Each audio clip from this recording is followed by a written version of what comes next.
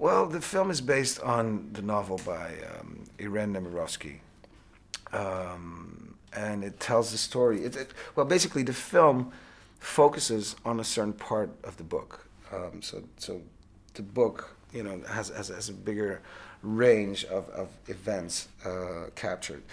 And well, the film focuses on the relationship between Bruno von Falk, who is a German Oberleutnant, and who falls in love with a local girl, Lucille Angelier. And they start to live in the same house because that's what the Germans did. They went to live with the locals. And it's through their mutual passion for music that their souls connect. And of course, the historical context makes that kind of relationship very complex and very difficult and forbidden and impossible. And so we are a witness of that, how that love unfolds and the complexity of that reality. They're, people you kind of dream of working with, and thankfully the script and the whole project spoke to them and they wanted to be part of it.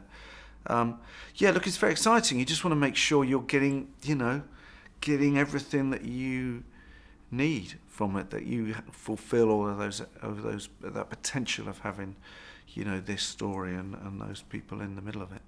Well, first of all, it's the fact that it's such a profound and complex love story, because before being a war film, for me, it's a love story, and it shows us love in a way that I think we don't really witness it anymore today. I think that word needs to be redefined to some extent, because this love is truly, selfless, unconditional, empathic, and I think that is something we need to witness. And then, on the other hand, it's what I like as an artist, as an actor, is things that are ambiguous. And this character, to me, was very ambiguous because, first of all, what he represents as a soldier, second of all, what he is in his soul.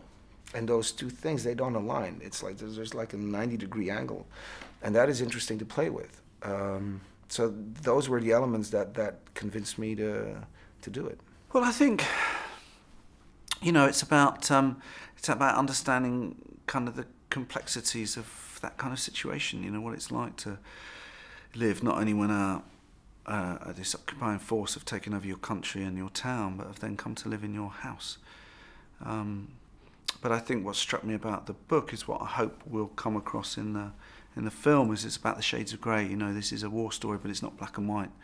It's about people caught in this extraordinary and usually quite awful situation. It's a great bunch of artists, and it's like you feel like you're playing Champions League. So it raises the bar and it makes you want to be better. It makes you want to go that extra mile. It makes you just, come on, you have to bring it on. You can't be slacking down. You have to bring it on, because otherwise you're going to get eaten. And I'm too proud for that. So I'm like, I'm gonna come back and I'm gonna go there and enjoy it, because that's what we did on set. We're very serious about what we do, but we enjoy ourselves and we enjoy each other, truly enjoy each other. And so that I think is the most important element of doing what we do.